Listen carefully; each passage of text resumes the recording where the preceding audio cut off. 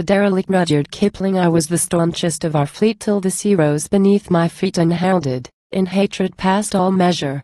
Into his pits he stamped my crew, buffeted, blinded, bound and threw, bidding me eyeless wait upon his pleasure.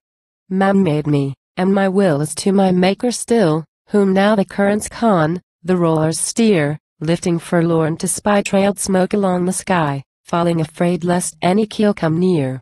Wrenched as the lips of thirst, rind, dried, and split and burst, bone bleached my decks, wine scoured to the graining. And, jarred at every roll the gear that was my soul answers the anguish of my beams complaining. For a life that crammed me full, gangs of the prying gull that shriek and scrabble on the riven hatches. For roar that dumb the gale, my house pipes guttering wail, sobbing my heart out through the uncounted watches. Blind in the hot blue ring through all my points I swing and return to shift the sun anew.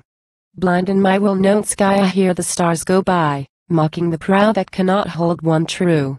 White on my wasted path wave after wave in wrath frets gainst his fellow, warring where to send me. Flung forward, heaved aside, witless and dazed I by the mercy of the comber that shall end me. North where the bergs careen, the spray of seas unseen smokes round my head and freezes in the falling. South where the corals breed, the footless, floating weed folds me and fouls me, strake on strake upcrawling. I that was clean to run my race against the sun, strength on the deep, am bought to all disaster. Whipped forth by night to meet my sister's careless feet, and with a kiss betray her to my master. Man made me, and my will is to my Maker still, to him and his, our peoples at their pier, lifting in hope to spy trailed smoke along the sky, falling afraid lest any keel come near.